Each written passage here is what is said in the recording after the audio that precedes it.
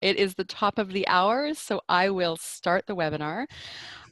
Thank you all for joining us. Welcome to the webinar. The webinar today, The Business of Coaching, is part of a webinar series of Coaching Out of the Box. We'll get into a little bit about Coaching Out of the Box in a few moments. Wanted to start us off by just sharing the vision and mission, which is based on the question, we love questions as coaches, what if everyone had coaching skills? And our vision is to see that they will, and our mission is to see that they do. You'll notice that I am recording today. There's a reason for that. We not only do we send you the information afterwards with the slides and a copy of the recording, so anyone who's not here today who's registered can watch. We also pop them on our website, where if you've ever traveled to our website, I encourage you to do that. We have a bunch of information on our website about everything coaching and coaching out of the box. I'll introduce myself. I am Rosa Ed Inga. I am one of the coach facilitators at Coaching Out of the Box. I am so excited to be here today with you to talk about the business of coaching, which is fun for me because in addition to being a coach facilitator, I have been an internal coach, an internal leadership coach in a large organization, and have had my own coaching practice for a bit over 6 years. So I may have in error said that I'm the host. I'm actually the co-host. I have the pleasure of introducing my co-host, our fearless leader at Coaching Out of the Box, CEO, founder, and master certified coach, Alison Hendren. So Alison, you do a fantastic job of introducing yourself because your passion for coaching comes out. So if I can ask you to say a few words and then we'll start. Okay, well, thanks, Rosa, and it's great to see everybody here. I'm recognizing some names and faces too, so that's great. And yeah, I am absolutely passionate about coaching and what it can do and who it impacts. And I can't tell you, every single day, I get an email or a call or somebody sends me a comment and tells me about the impact that coaching has had on them and their lives.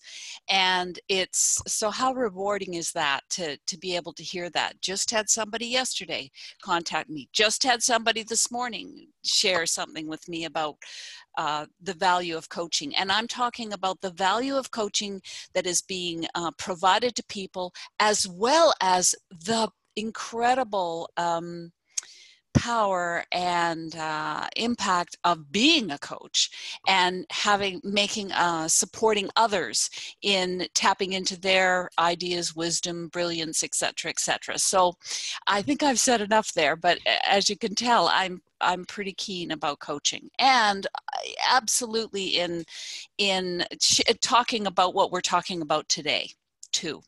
Mm-hmm. Awesome. Yes, as we go through today, not only will we be talking about a plethora of information, we'll also be, where we can, injecting some of our personal stories. And Alison's history with a coaching business and being a coach will definitely be shared. So thank you, Alison. Mm-hmm. We have another wonderful person on our call today. Sandra Maul is I was trying to think of the word, whether it's spectacular, fabulous. She's all of that. She's pretty phenomenal. She's our program advisor at Coaching Out of the Box. So Sandra, I'm going to put your picture up because it's still Alison. If I can get you to say a few words and introduce yourself, and then we'll run in. Hi all, my name is Sandra, and I'm the program advisor here at Coaching Out of the Box.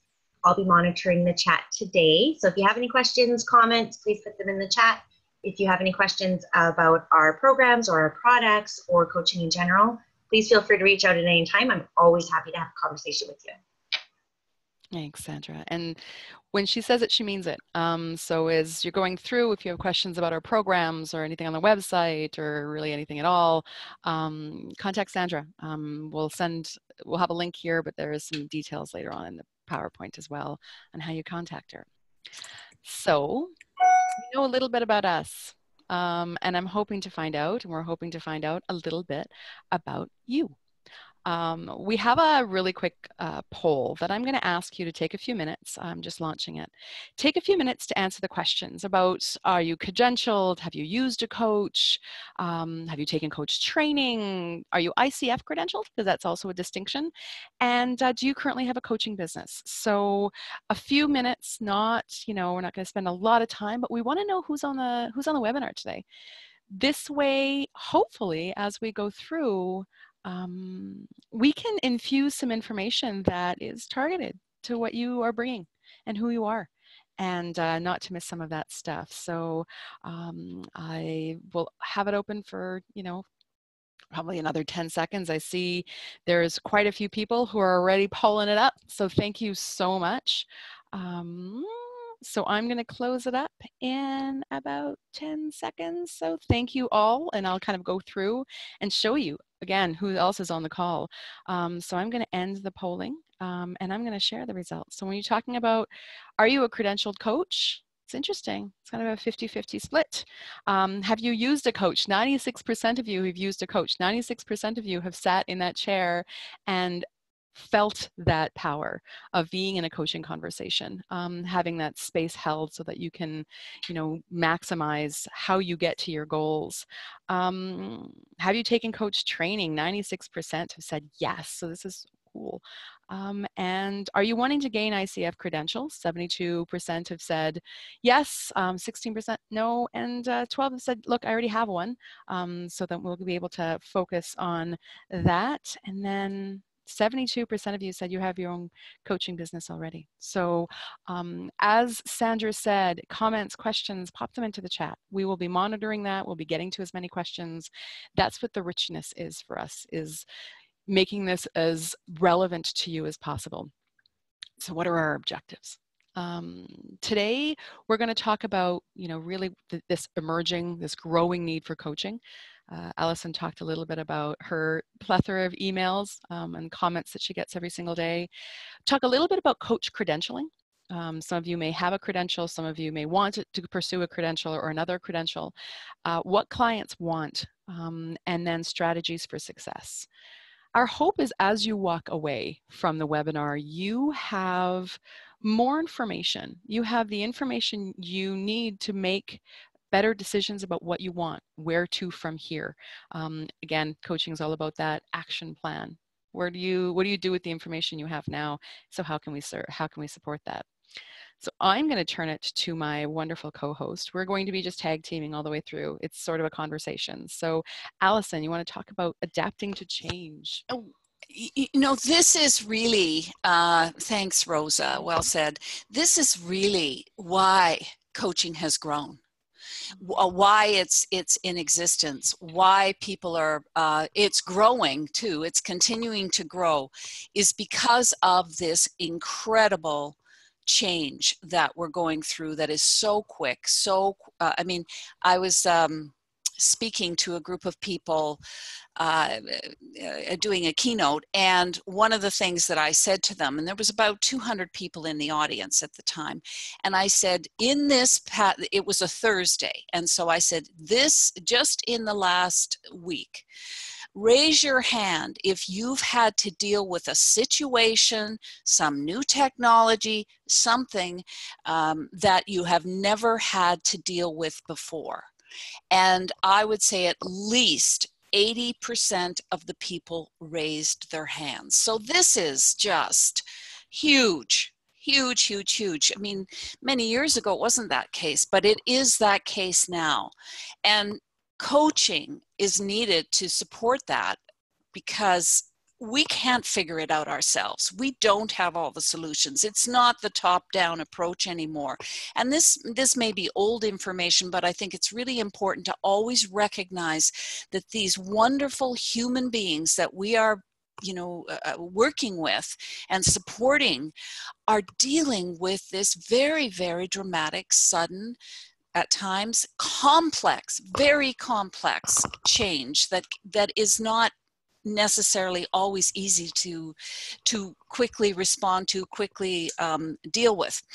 I also wanted to just mention, so that everybody's clear about this too, is the demand for coaching, for people to be coached, to experience coaching, is continuing to grow. And I was reading ICF, the International Coach Federation, which is the largest professional association of coaches in the world, in over 100 countries, has hired PricewaterhouseCoopers to conduct some global studies on coaching.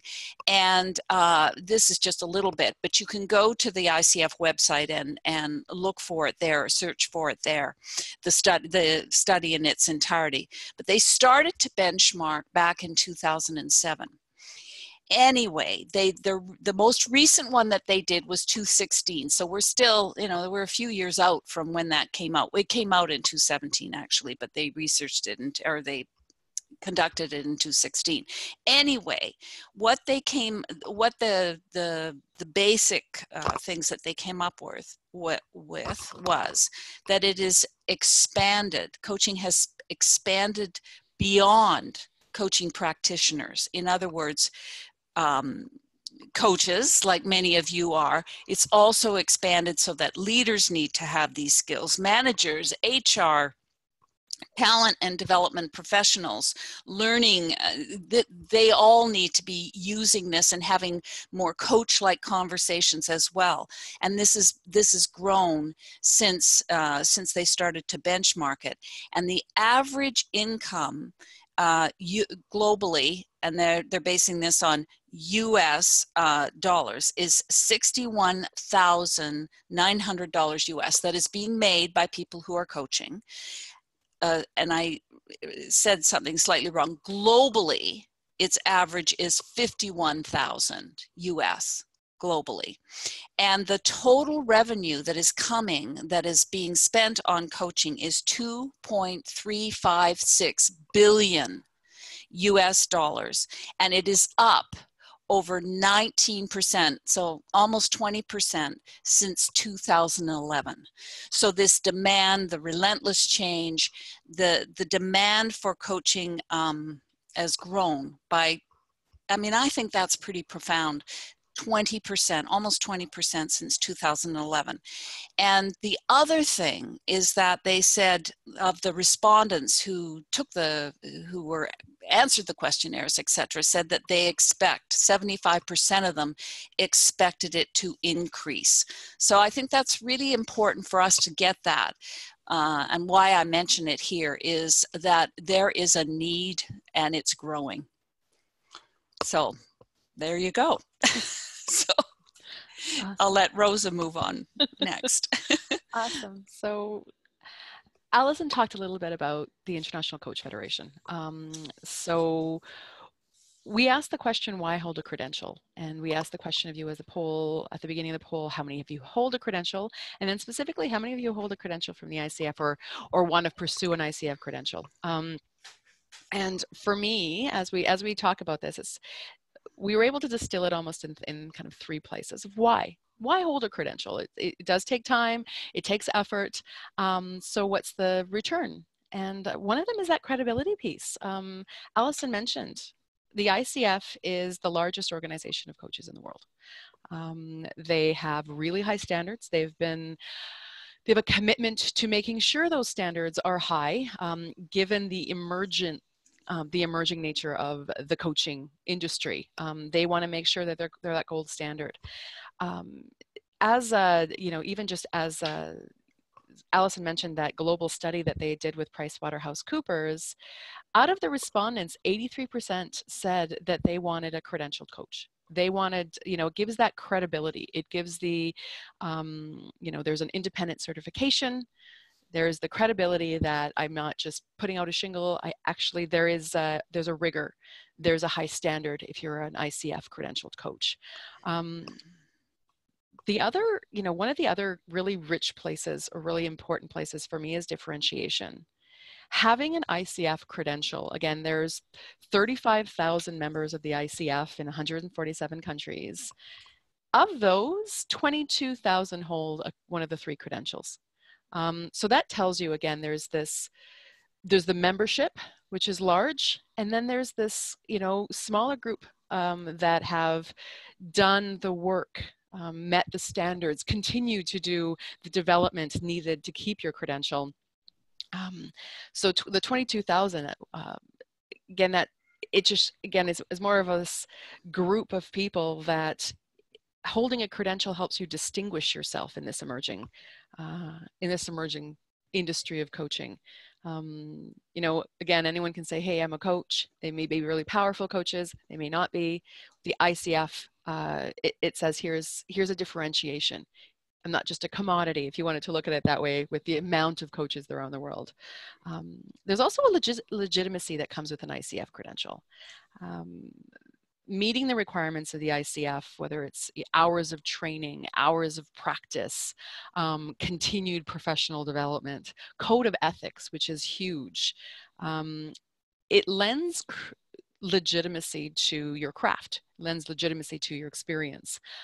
For me, it also, I know, having been both an internal and an external coach, someone who's worked in an organization and then contracted to an organization, many organizations now are saying, if I have a coach, whether internally or externally, I want them to be credentialed, because again, it gives that legitimacy of that experience. It gives almost, it saves, I've said it before, it saves me that a few, 10 minutes at the beginning of a conversation to talk about my experience and what I've done and the grounding of my coaching, because I said that I had a credential. So for us, it's, and Alison, interesting. She's like sometimes the voice in my head. I was talking to someone about credentialing, and they said like how important, and I had said, get one, move forward. I just start with one, start with the ACC. And again, it just gives you that grounding and brings, that kind of those check marks to it. So Alison, that was a piece of advice you gave, and I've just taken it with me. So I'm actually going to pass it to Alison for a couple of slides to talk about what clients want, and then start the strategy of where to from here for you. Okay, and yes, okay, so this is pretty straightforward, the slide that I'm showing, but they want somebody who can be their thinking partner with them. I mean, you can see the comments on the screen, but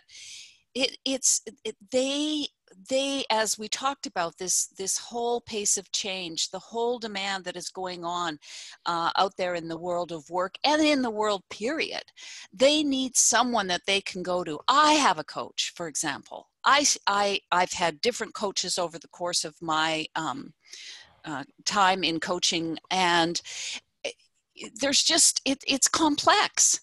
There's more difficulty. So if we, as the coach, can be there to support them during the time that we speak with them, during the time that they work with them, to move farther, faster, easier, quicker than they would have without a coach, that's huge. I know for myself, it will build up for me up to the meeting that I'm having with my coach. I'll notice there's sort of different things that are building up. And I find by having that concerted time to work with my coach, that when I when we end, I've got this lighter feeling. I've got this lighter feeling, and this feeling that I can move forward and I can take action and I can make something happen. And so that's what I feel is so important. And they want to be confident that you can support them in that. And I just want to just go back briefly to Rosa's comment about the credential side of it. The other thing is, and it certainly was the case for me and continues to be, it gives me confidence that I have done, that I have gone through the rigor. And I still remember in the early days of my coaching, I always felt, well, I didn't really know anything. And why would anybody bother to pay me, and so on. And having a credential or obtaining it or being on the pathway being on the pathway is fine too, because it takes some time. So if you know, when you're starting out in coaching, you might not have the credential right away. That's kind of pretty obvious. And so, but if people know that you're on the pathway as well, that also can really support you, because they want to believe that that person that they're going to work with is going to, you know, be able to support them.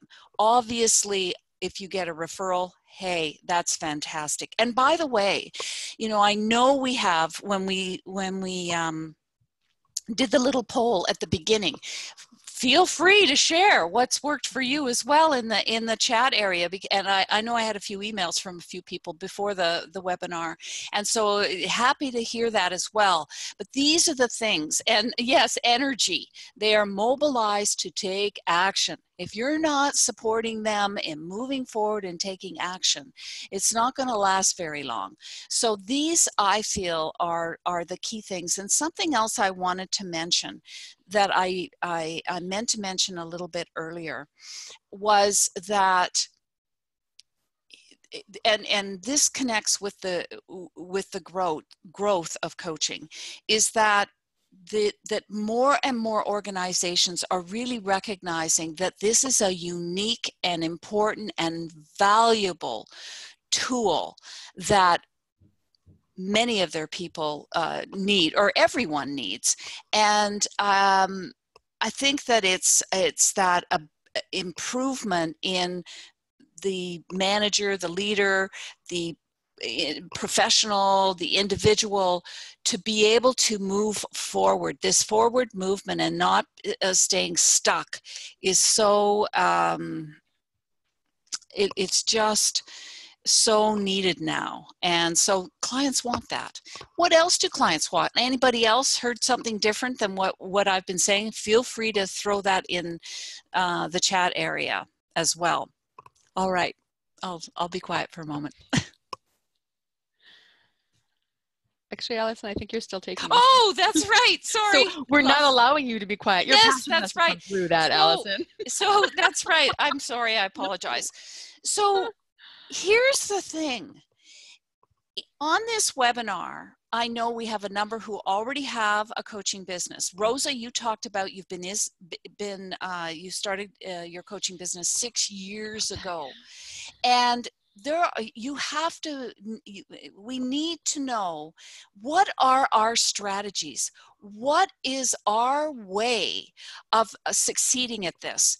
And over the years, I've seen so many, I've seen a variety of different ways that people have come at that. So you need to find out, and you need to determine, what is your smart way of being successful. For some of you, and what is your vision? How will you know? How will you know when you've got there? What is it that's going to tell you, oh, yeah, I'm doing it. It's happening? Because here's what I see out there in the marketplace. I see a mix.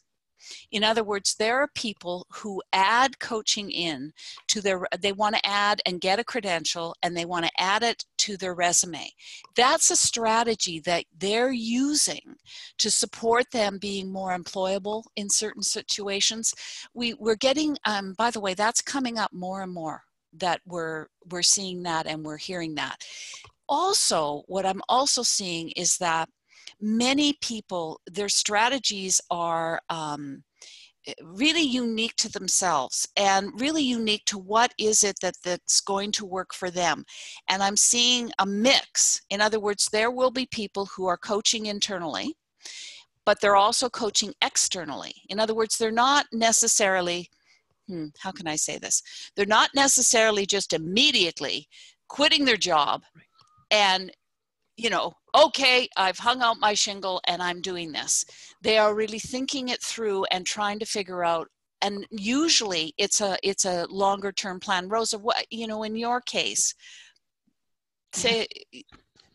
I laugh whenever I you ask me that, because I have it's your voice in my head, because I had a coaching practice and a job. And that's the, Alison uses that a lot. It's the, we'll talk a little bit about even strategies and how. And I was doing as much coaching as I could and trying to bring it into my job, which eventually turned into being a coach. And it was this, what was the right mix for me? What was the right time for me to kind of ring the bell and say, okay, you know what, now I'm going to leave my job and focus completely on my coaching practice. So I wholeheartedly agree when you talk about, what's your vision? Like, what is it going to look like? And, given some advice as well of, okay, so I know you love doing this, leaving, and we talk about risks, even as an entrepreneur, there's risks, smart risks, and then there's being reckless. So this is have your plan, talk to people, and do both at the same time. Before we move on, Alison, there's a question in the chat, and I think it relates a bit to that, what clients want. And I think it's a great question. So I thought I'd point it out for you to address it before we move on to the strategy. Right. This is good. And hi, Janice. I recognize the name of the person who's asking the question. And so do they only move if the pain is enough? Depends. It depends. That's a great question. I have seen a mix. It isn't necessarily pain. Sometimes it's pain and change. Sometimes it's drive and ambition. People who are great coaching clients are up to something.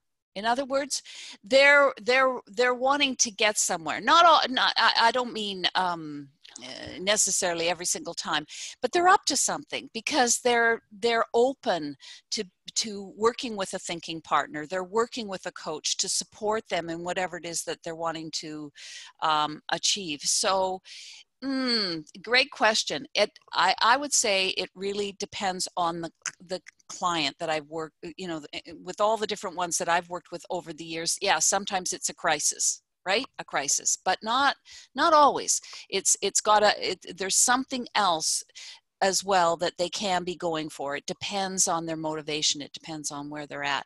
So these strengths, and I want you to think about as you are growing and expanding your coaching work, these are the strategies that I have really seen make a difference. And they're not what I thought. When I got into coaching, it was, I felt like I had to have all this business expertise. And absolutely, there are those components. But it was really about what was required of me to be able to put myself out there. And these are the ones that we're going to go into a little bit more detail, but be thinking about what is going to be absolutely ideal for you. What would be absolutely ideal, and who would be absolutely ideal to be your ideal coaching client? Who is this person going to be? Who is that? What would be if you were to wake up in the morning and know that you were speaking to a particular client, what would be the qualities that client has? And how, as I mentioned before, how will you know that you are successful? What is going to tell you that this is working for you? Very, very important. And I found that these ones that I'm mentioning here, and like I said, we're going to be going through that, they mobilized me. They mobilized me to take action because I was shy. I was nervous about doing this. And then I also got hung up on what gives me the right to do this, because I had this belief that suddenly I had to be this massive expert in every single thing that anybody could ever possibly bring up. And that's not the case in coaching. So Rosa, I'll let you move on to the next one. And that's actually a really great segue because when we talk about that experimentation, it comes from letting go of that, oh my gosh, this needs to be perfect.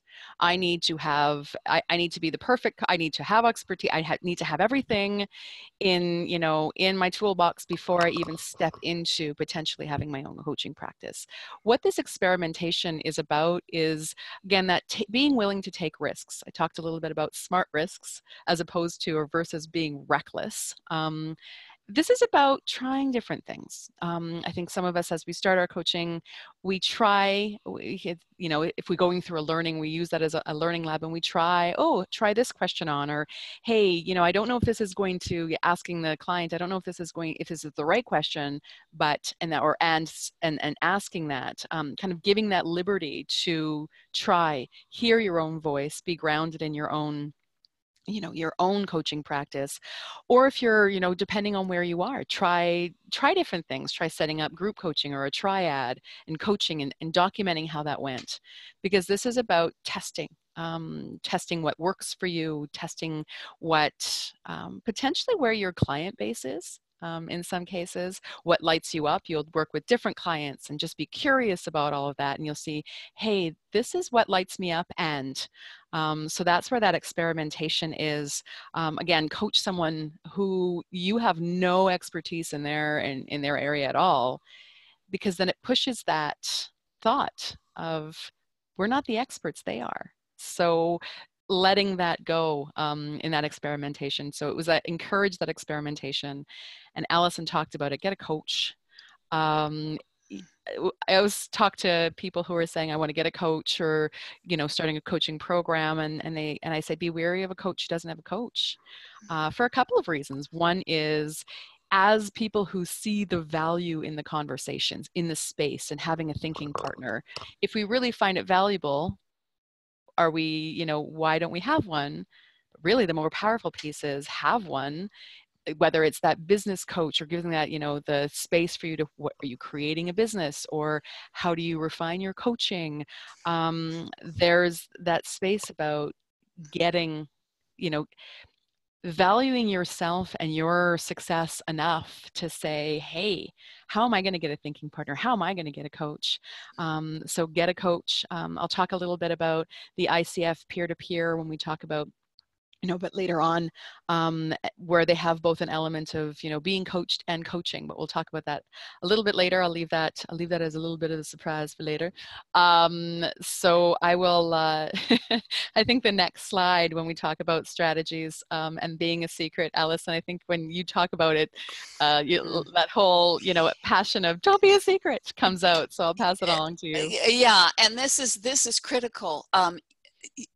People need to know what you do. And that's whether you're internal in an organization or doing a mix of both. I have spoken to so many people who never even recognized that, or not never even, they just didn't think of it in that way, that within their organization, they never let people know that they had this. Because there's some that get into coaching and they take the coach training and they're not in an actual coaching role within the organization. They want to be, or they want to be doing it externally. And to me, and in my experience, it is an education. You have to let people know what you're doing. You have to make it, you know, very clear that you are, you know, that you have these abilities, that you have these skills, and that you're using them, whether or not you're being paid directly for them, but that you're actually using them, and people are noticing a difference when they have a conversation with you. That adds value, and those people can be your advocates. So those people can grow your confidence. They can make it so that you're, you know, you're able to expand and deliver coaching services more so than if not. You can't move forward with this unless you're prepared to let it out and share. What is it going to be? And I want you to think about this. What is it going to take for people to know what you do, to people to know what you offer? What are you going to do to make that happen? And what are you prepared to invest? Oh, that's awesome. You know, Yes. what are you prepared to invest to make this a success for yourself. And we've mentioned it before, is, you know, how is it that you're going to know that you're successful? But it's really, you have to get out there. And I know one thing that I did was because I didn't feel I knew enough people, and yet I did, but I didn't feel that way. So I had to get out there and mix with people, networking functions. I did have a lot of chicken lunches. That was just a thing at the time. But it helped so much in getting me out there and getting me speaking about it and having words to say, you know, what is going to be if somebody says what you do. I've written this down. You need to be prepared to say, you know, I work with people who are up to something. I'm not saying that's what you're going to say, but what is going to be what you're going to tell people? In other words, you can say, well, I'm an executive coach, or I'm a business coach, or I'm a coach, but what does that mean? And what is the outcome as a result of them working with you? That will be really important. The more that you can define what it is that they're going to walk away with as a result of working with you. Mm-hmm. And Alison, I think that's really important, that last piece about how do you define what you do? And again, being really clear on that. That's sometimes what it helps to have a coach, and working through what is it? What makes me unique? What's that unique selling point that I have as a coach?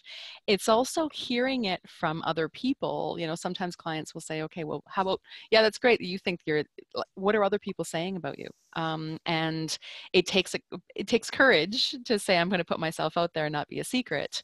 But I think bringing it back to those referrals, or, you know, having others speak for you, or having the power of the conversation speak for itself, helps move that forward and create that bigger network and say, hey, you want to talk to, you know, so-and-so who was my coach, and this is what they did for me. So I think that's really important.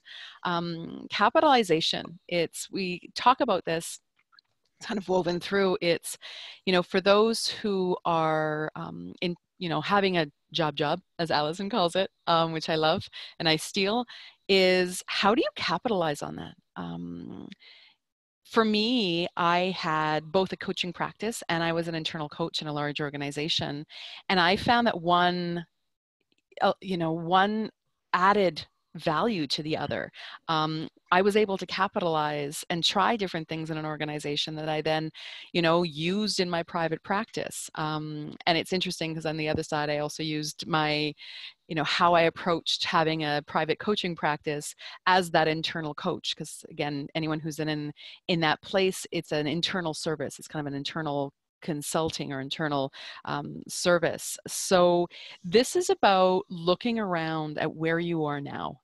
Whether you have your own coaching practice and capitalize on the networks and the people around you, or, you know, if you're saying, I want to have a coaching practice, I want to move forward, and this is what I do in my, you know, in my day job or my other job, it's how do you use where you are? How do you use, you know, attain other skills? How do you try things? How do you use the people and the networks to leverage you as you move forward and kind of create a coaching practice? In some cases, it's capitalizing on the strengths or the value. So getting a virtual assistant. So if you're saying, here are my values, this is as a business owner, my value is coaching. My value is, you know, facilitate, whatever that is, whatever the suite of services that you might provide. Doing some of that administrative stuff may not be a strength. So capitalize on your strengths and, you know, maybe go out and get someone who's wonderfully talented at doing that to be a virtual assistant. It's also potentially, if you're in that coaching space, to say, hey, what if I became a coach educator? What if I helped not only one-on-one, but I helped either leaders in an organization or as a suite became an educator and shared, you know, skills on how to be a coach so that you have that other impact. It also allows for, you know, sometimes that thought leader of how do you capitalize on that network? How do you capitalize on your experience? And, you know, not being a secret also is that of like, how do you capitalize on the space and let people know what you do. So I was going to say, Alison, I love when you Yes. add things to it. So Yes, please. and I was just going to, I've made myself a couple of notes here because I always get triggered by different comments and so on. This capitalizing on your, and give yourself time is fine, Okay. Rosa, it's okay. Because I've talked to a number of people who a key strategy was to leverage what they do within an organization, and several, Rosa touched on it, is they created coaching programs within their own organization. They created a coaching a cadre of coaches, so that they had this whole story to tell of what they did in XYZ organization. And many of them that I spoke with initially never even thought about that, never even thought that there is a story to tell. And the more that they can document what is happening within, say, the organization that they're working with, the results that are being achieved by, say, if they were, coaching a number of people or educating people about coaching and so on, developing it internally. That is a story to tell, and that has tremendous value to other organizations, because they're going to be, when they're hiring, and by the way, obtaining clients can come from a whole variety of ways. So, for example, more and more organizations are putting out what they call requests for proposals, right? They'll put them out every so often. Keep an eye on those, and there's various ways you can search via Google for them. And they're really getting very specific. So your story, being able to tell your story, could be the decider in them shortlisting you and then hiring you as an external coach to that organization. Or possibly you're already in the organization and maybe you're segueing into this other area. I think that's really, really important to talk about that, if that's part of what you're doing. The other one, and this whole thing about giving yourself time is so important. There is information out there. If you go on the internet, there's various things you'll see, become a coach in 30 days, or make 100,000 in your first year. And I'm going to tell you, that's rare. Mm-hmm. That is so rare, and it's so full of, anyway, it's rare. I don't want to say much more than that. But so, because I've seen different people come to me and they've kind of been sold a bill of goods that, oh, well, all you have to do is, it takes time. Mm-hmm. You've got to get known. You've got to get out there. You've got to build up credibility. and I know different ones that are on this webinar. I know they're working with clients right now. Those are your advocates. Those are advocates for your service. Don't be shy about obtaining a testimonial, about asking for Miro. He works with newcomers. Fantastic. Having them be willing to be a reference for you, having something written out, that is all very, very important. And I also want to share one thing that I did early on was I used a strategy called the pro bono coaching strategy initially. And that was where I offered to coach. In my case, I chose 5 people, or I said, I'm going to get 5 people that I'm going to coach pro bono. And I laid it out to them. I didn't just sort of vaguely say, well, let's just get coaching. And no. It was a specific period of time. And in my case, at that time, I said, I will coach you for 3 months pro bono. And at the end of that time, you can either agree to be done, or if you want to carry on, this is how it will be. This is what it will look like, including what was I going to charge, and so on and so forth. That I was criticized for it, by the way. I had different people criticize me. Oh, why are you doing that? That's not, and all of that. And I look at those people that criticize me, and initially maybe I felt, oh, I'm not doing the right thing or whatever. But very quickly I realized it worked for me, because it worked beautifully for me, because here's what happened. Those 5 people, and by the way, it was people that, you know, a parent of a child at my child's school, for example, my sister referred somebody to me. You know, it wasn't magical here. It was, you know, these 5 people. But what happened was they all became advocates for my service, which was worth its weight in gold. And I didn't know it at the time. What also happened is I joined one of those business organizations, and I started to network. And I said to them, well, you know, how is this going to benefit me? And they said, well, we'll write an article. You know, we can talk about coaching. And they hired a writer to do this. And it wasn't just me. It wasn't just me who was featured in this article. But very quickly, she said to me when she contacted me, she said, well, can I talk to some of your clients? And so thank goodness I had some that I could, you know, because I thought, oh my goodness. Now they didn't know that they were necessarily pro bono. And I'll tell you what happened.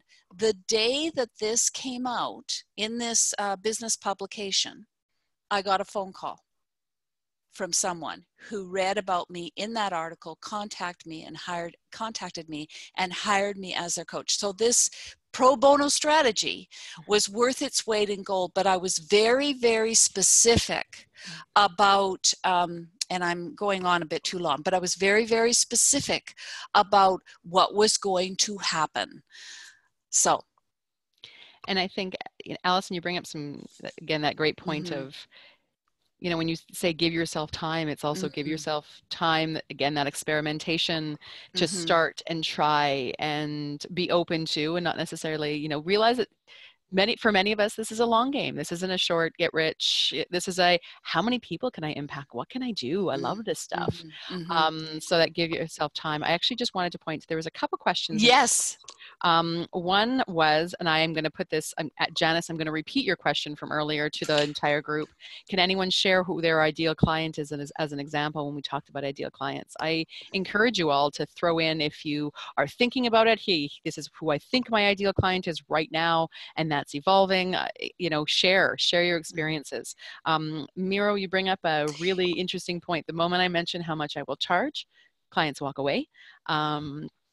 So again, and I pointed this before I, you know, take the next slide, because Alison, I've heard you talk about this very thing. And, you know, when we talk about having a coaching practice and how much like that practicalities, sometimes it is that, oh my goodness, what do I charge, and how do I deal with the reaction? I say that in a really big way. So wanted to open that up. Okay, and I was gonna mention, and great question, because I could hardly blurt it out.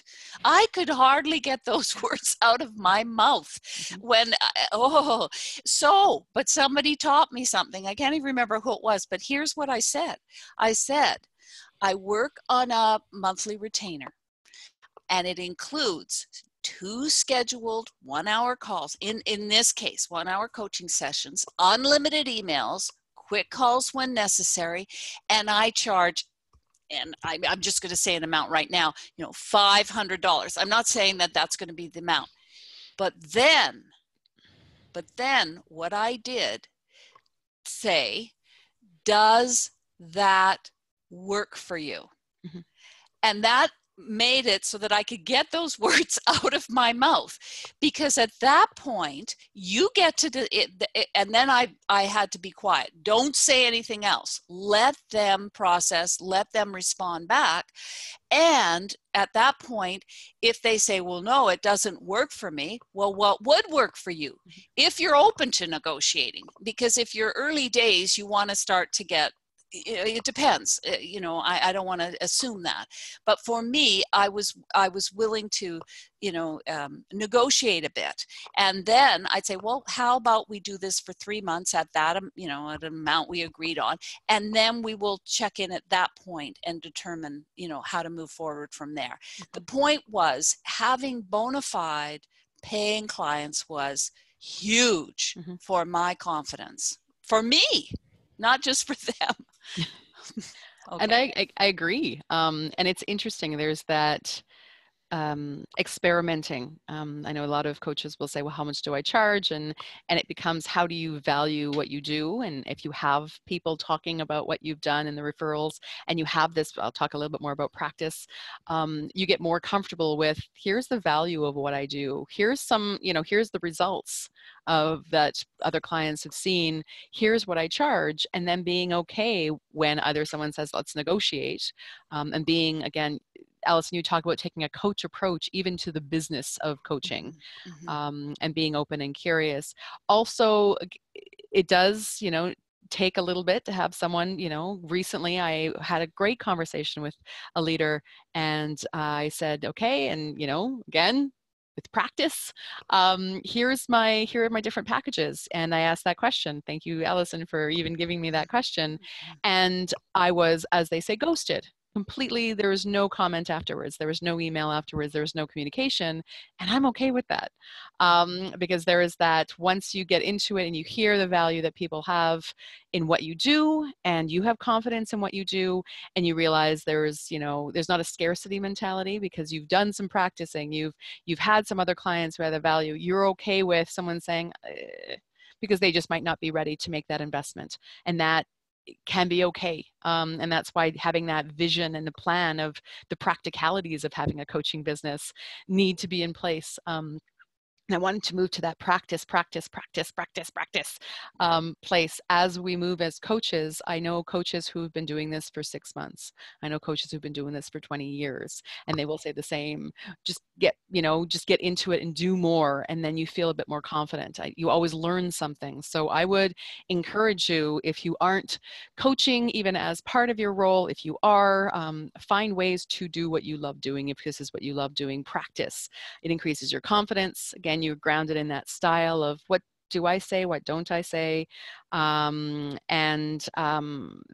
ICF also has a peer-to-peer or reciprocal peer coaching, where for administrative, I think there's administrative cost on their website. They have all the details, where you can, one, practice coaching with a variety of different coaches, and two, you get coached. So you get the value of having a coach. If, financially you're saying, oh, you know what, right now I can have this much, or if you're kind of looking at that, it's for a lower cost and you get to practice. I would encourage you to go to the ICF website, check that out. Again, practice and just keep doing it, because we keep learning and refining our craft. I know that there's I'm going to actually read what's on the chat. Alison, I'm going to change it to the next slide. Yes, and then hopefully we can get to Annette's question. Yes. Oh, good. Okay. Alison, do you want to take this one? Sure. Yes. Yeah. Okay. And I'm seeing the questions. Okay, good. Questions on the. I love Arnetta. Brother, you've got 7 brothers. My goodness, you've got a lot to leverage there. And here's the thing: we're dealing with human beings who have these different roles. But really, the truth is, when we're working with, I've worked with CEOs, I've worked with directors, leaders, managers, I've worked with individual contributors. They're human beings, and it's all about what is required of, how can I support them in moving forward, in creating whatever it is that they want. You need to be an expert. Here's the thing. You need to be an expert in how to have those coaching conversations in supporting them, not necessarily completely expert in CEOs, for example. In fact, I had never been a CEO, and I've worked with a number of them. And yet I know I can use that process. Yes, I had some business background. Yes, I had some of those things in my history, but I never necessarily had been a CEO. Think about, what are your strengths? What is it that you can, what do you bring to the table? Because think about your own record of success in your life. What is it that you've done or accomplished or made happen. And really think about that and how you can leverage that in terms of your moving forward as an executive coach, a business coach, or whatever it is. Initially, I was working with people who were in transition. That was what I focused on. Well, guess what? Everybody's in transition. So I kind of went, well, that opens up a few, it does. People are in transition, and those organizations, that is endless with them. They're constantly in transition. So your ability, that's what we really are helping people with too, is that as well. Sorry, I'll right. And I, yeah. And I wanted to just say, whether that's the comments and that, someone had said, and Peter, you had said, I'm new to this. I don't really know the answer yet. Love that. Once you know the answer, call me. Because again, that answer is iterative and it evolves, and being new, again, giving yourself that space and the practice and creating, leveraging the networks you have. Like when we talk about these different strategies, think about them and what you want to use in order to, let's see what you have, the strengths you have, the networks you have, and then how do you get what you need, whether it's information or, hey, let's talk to someone who's done it before, or, that space for coaching, or, hey, I need some skills, or. So there is, in the chat, I even encourage some of you to read it, because people are sharing who their ideal client is. For some of us, it's finding out our niche as we practice, as we get more comfortable, and allowing it to emerge.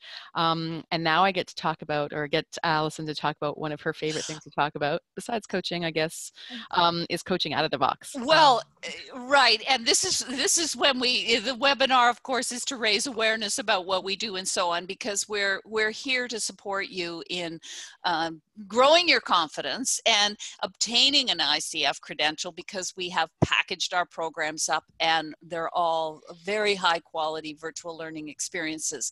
And these are, and this fits with what we're talking about today, these are the various areas that we've worked in, the types of people that we've worked with from coaching out of the box. And here's a thing that I think is really important, because I saw a message about somebody who was working with a group of people, and the issue around money and value. Just think. Remember, if we are supporting people in moving farther, faster, quicker, easier, better than they would have without a coach, what is the value of that in organizations as well, or for that individual? And this is what you've got to really pay attention to, is what is it costing them not to work with a coach, not to maybe have group coaching or team coaching with a team that's having some struggles and challenges. What is that costing when a project's being delayed, deferred, or there's major problems? This is what is so important and so valuable for it. And we've worked in all of these different areas on that you see in the screen. And in fact, we presented key findings to Harvard Medical School, McLean Hospital, and Institute of Coaching a little while back on the results that were achieved by one large organization who used us, and presented those findings because they're so important and so valuable. And we have a in our resources area, you will see it. It talks about 3 healthcare systems. The largest one employed 150,000 people. You can go to our resources area and you can get that guide. We also are going to let you know about another resource that we have that will that's about creating a coaching business and so on, the business of coaching. And so we'll let you know about that in our follow-up communication. And I'm just trying to think here, what else have I? Oh, I know. Yes. You can go to the next slide. So for some of you who are developing yourselves, we have a variety of programs that are coming up. We also, as you can see, support organizations in developing internal coaching capacity. And we also support people in becoming licensed to deliver our program that had the fabulous results that were achieved, that were with the results that were provided to Harvard Medical School, etc. And also, I hope I'm the one who's, oh, Rosa, I jumped in on this one. Sorry, go back. Are you, Alison, sorry. I was gonna say, you jumped in on talking about what's next. That is the most brilliant thing, because you, again, that passion comes into, it's like, yes, here's the information. And Alison, you're like, what are you gonna do with it? What are you gonna do with it, everybody? Right.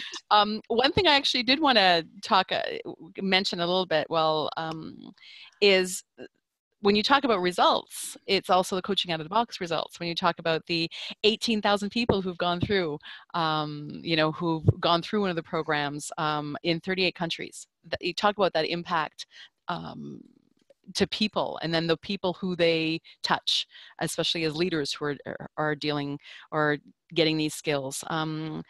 I would encourage you to contact Sandra. Use the link again in the information that we send you with the all the information. Go to the website. There's a bunch of guides. I also know that we're at the top of the hour, but I do want, if anyone hasn't shared, because you've been wonderful in sharing, share in the chat what you're walking away with, because again, that was our intention. Give you information, give you questions to think about.